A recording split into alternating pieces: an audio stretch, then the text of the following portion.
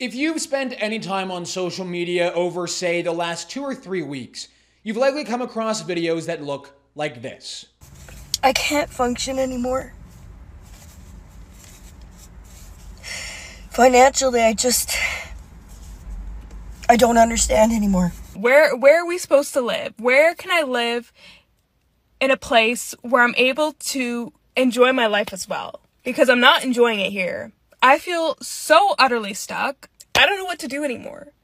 How the hell is anyone existing in Canada? Like, I feel trapped. But the cost of living is outrageous in Canada. It's just so frustrating that, like, you do all the right things, you go to university, and then you come out, you get a job, whatever, and you can barely afford rent. Life in Canada is now so miserable, depressing, and demoralizing that well-educated and hard-working Canadians are now filming themselves, breaking down, crying, and on the verge of just giving up. Because despite doing everything they were told growing up, to work hard, to get educated, and to save money, the basic necessities in life are slipping through their hands. Food prices continue to hit record highs. Rental prices in Canada are also at record highs. The idea of owning a home? Forget it. House prices rose again last month, and even if you do own a home, mortgage costs have spiked over 30%, another record. But something doesn't seem right. The people that are in charge of this country, the same people that caused this problem to begin with, look as though they're now taking victory laps on top of the dead dreams of struggling Canadians. According to Chrystia Freeland,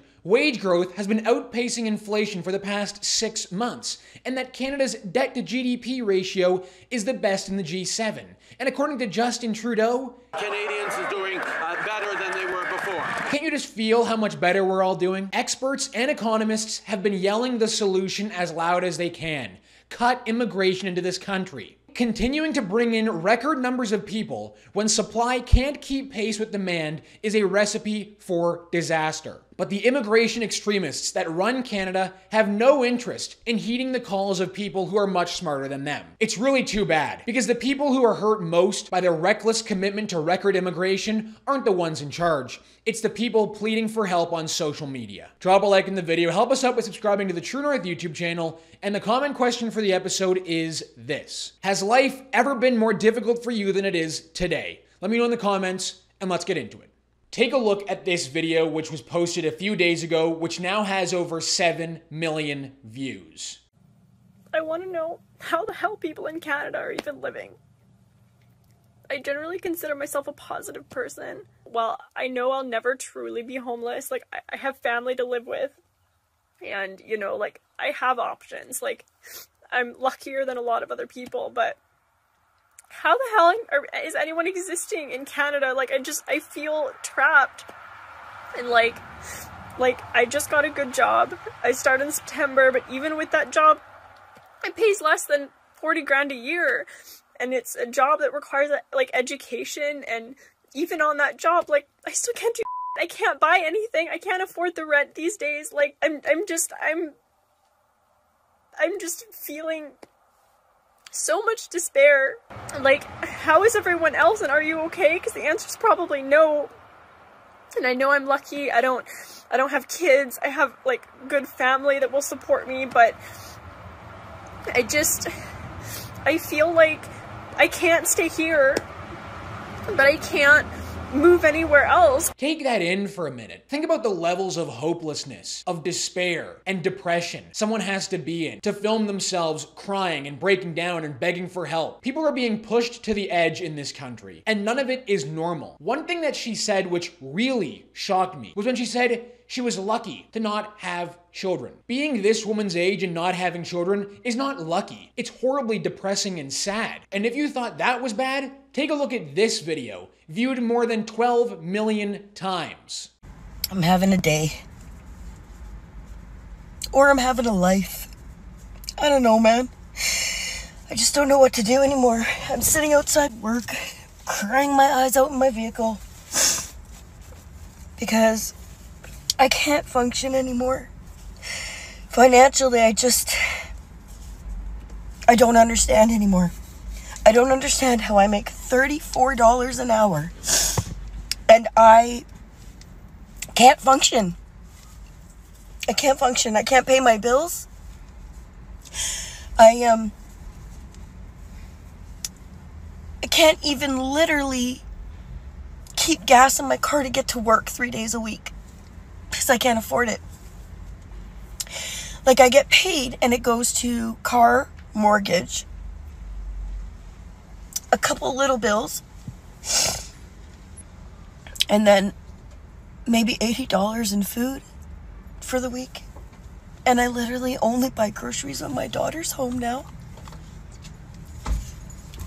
On the weeks that she goes with her dad, which is Monday to Monday, what I've started doing is I buy a loaf of rye bread, and I work really hard to keep that one loaf of rye bread lasting me the whole week. $34 an hour, can barely survive, and has to rely on maintaining a loaf of rye bread for a week. Here's another one. So I live in Ontario, and I need someone to tell me the pros and cons of living in America, because at this point, Canada just ain't it. It's just like not it anymore. Like the cost of living, it's too much. The wages are staying the same. I can't afford to move out. I'm 24 and I'm embarrassed that I can't move out. I can't leave my toxic household. So what am I supposed to do? Where am I supposed to go? What are the pros and cons of living in America? And everyone's like, oh, Canada's so great, this and that. It's not anymore. So where do we go at this point? Where are we supposed to live? Where can I live in a place where I'm able to enjoy my life as well? Because I'm not enjoying it here. I feel so utterly stuck. I don't know what to do anymore. You go to school, you get a degree, and you're still not guaranteed a job. $60K a year? That used to be like a decent amount of money. Not anymore. So where do we go? What are the pros and cons of living in America? Because I need to get out of here. Goes to school, works hard, gets a degree, finds a job for $60,000 a year, and can barely get by. You notice a common theme in each one of these videos? Each person making this desperate plea for help on TikTok has done everything they were told to do. To work hard, to save their money, not to spend like crazy, not to live above their means. Doesn't matter, because life is now so difficult and so miserable that they can't keep up with anything. The reason these videos have gone so viral is because these videos are so relatable to the average Canadian. This is how Canadians are feeling right now. They can't keep up with the cost of living. And the comments underneath these videos speak to that point exactly. It's completely absurd. The entire situation, the absolute idiots in charge keep shoveling in refugees and immigrants by the hundreds of thousands and into the major cities no less, not realizing that in 3 to 4 months' time, the country will become a frigid wasteland. This isn't California. Sleeping outside in a tent with your summer clothes on ain't gonna suffice. I'm lucky I don't have kids is the saddest part of this. I completely agree. If that's the state of our country, how do we even think this nation will survive? We just moved our adult daughter in with us because her rent was well over $2,500 per month. 1 bedroom, 900 square feet. That's it. Struggling like never before, unable to pay for groceries, rent, and basically anything else? Well, that doesn't make any sense because our Prime Minister back in March told us that Canadians are doing better than before. We believe in investing in the middle class and people working hard to join it, and that's why Canadians are doing better than they were before. Maybe the depressed and demoralized Canadians making these videos on social media and the millions of Canadians that relate to these videos are just experiencing inflation differently. And again, how could these Canadians really be struggling that badly when Chrystia Freeland this week told reporters that wage growth in Canada has been outpacing inflation for the past 6 months? At 5%, wage growth outpaced inflation in July, just as it has done for the past 6 months. And at just 5.5%, unemployment is near historic lows. Oh, and last month, well, that one woman was living off of 1 loaf of rye bread per week and having to conserve her gas to go to her job where she makes $34 an hour and can barely survive. Chrystia Freeland wanted to remind all Canadians that Canada's inflation rate was the lowest in the G7. And to go with it, she wanted to remind us all that Canada's plan to fight inflation was working. Of course it is. The reality is that inflation in Canada is out of control. Not like you really needed me to tell you that. Inflation rose again in Canada last month, up 3.3%. Grocery prices continued to rise at 8.5%. Mortgage costs were up 30%, and electricity was up 11%. Oh, and rent in Canada is at an all-time high, up 21% from July of 2021. Average cost of rent in this country, over $2,000 a month. But what's behind this out-of-control spike in the cost of living? Well, it's not because of the global response to the pandemic, as some in the government like to remind us. It's not because of the war in Ukraine, as Justin Trudeau likes to remind us. In fact, according to many experts, it's because of record high levels of immigration. 2 days ago, Scotiabank's Vice President and Head of Capital Market Economics said that Canada's record high immigration is spiking inflation. As he says, alas, no one will win a Nobel Prize in economics for observing that when you add a massive surge of immigration into a market with no supply, rents and housing prices will push higher. The argument that immigration could invoke balanced effects on demand and supply side pressures on inflation that cancel each other out was never sensible, and we're getting the kind of persistent housing inflation I've warned about since last year when immigration numbers were skyrocketing. Real estate experts in this country are saying the exact same thing. Want to buy a home here in Canada? Forget it. Last month, Royal LePage warned Canadians that house prices will again rise to 8.5% by the end of the year. According to them, the national aggregate home price, calculated from the median of all housing types, is projected to rise 8.5% to $821,454 by the end of the year, up from $757,100 in the fourth quarter of 2022. That is up significantly from the 4.5% increase Royal LePage predicted in its April survey, when it said that prices would end the year at $791,170.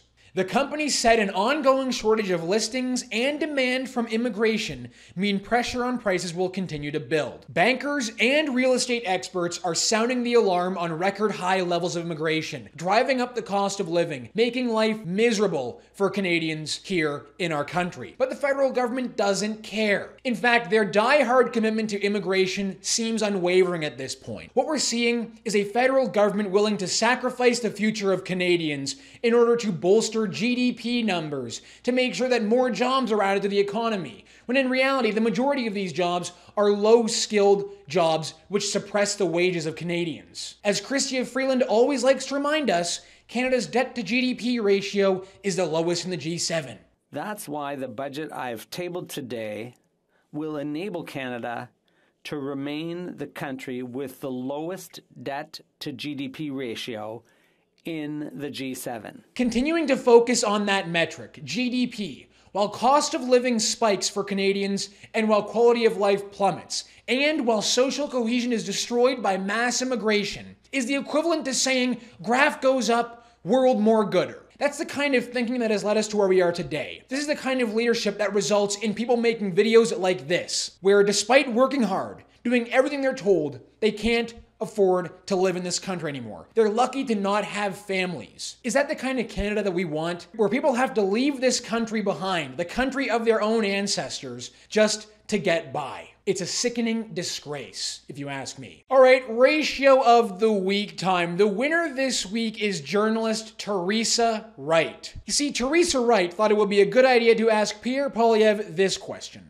Hello, Mr. Poilievre. A number of your own comments and actions have been characterized as dog whistling to the far right. By who? By a number of different. But I think it's been characterized by that way. But are you trying to court? Are you trying to court the far right? Sorry, I just need to clarify. By who? By a number of different experts and a number of different people who work in this. Okay, well, I think it's been established that this is a concern. Are you trying to court the far right vote? Who are these experts? You say that there are experts who are saying this. Who are they? My question is, are you trying to court the far right vote? I'm sorry. Your question seems to be based on a false premise. You can't even tell me who these experts are. It sounds like it's just a CBC smear job. Ah, yes, those experts. The experts that no one can seem to be able to name or source. Funny how that happens. I guess she wasn't expecting a conservative to show a backbone and confront a journalist for asking such a stupid question. I have to say, it's quite refreshing to watch an interaction like that. Some of these journalists need to be put in their place. Anyway, Teresa Wright thought that it would be a good idea, after getting humiliated by Pierre Poilievre, to ID herself, to show the world that she was in fact the journalist who asked that fantastic question. She's really proud of her journalism here. She says, I tried to ask Pierre Poilievre whether he is trying to court the far right vote. Nope, he would not answer the question, saying my question sounded like a CBC smear job and a distraction from the real issues. Well, it is a CBC smear job, and of course it is a distraction from the real issues. After all, when was the last time Theresa Wright ever asked Justin Trudeau or Jagmeet Singh if they court the far left vote in Canada? The ratio on this tweet is exceptional. 7,494 replies to only 3,280 likes. Shannon Boshi responded to this saying, you know, one of the most fundamental human rights is that when you're accused of something, to know who your accuser is. If you can't name the accusers here, it looks like you're just making stuff up. Good for him for calling you out on your lies. Sean Rickard wrote this, I'd sit down before you publicly humiliate yourself any further. And Tim Hortons is hiring. And look at this comment, over 2,000 likes. You were completely unprepared and burned a bridge with the next PM. You weren't ready with any quotes from notable experts, only vague innuendo colored by your personal biases. That was a shameful display on your part, and it's clear you're not deserving of his respect. Very well put. All right, everyone, that's going to do it for us this week on the show. Thank you so much for tuning in. My name is Harrison Faulkner, and this is Ratio.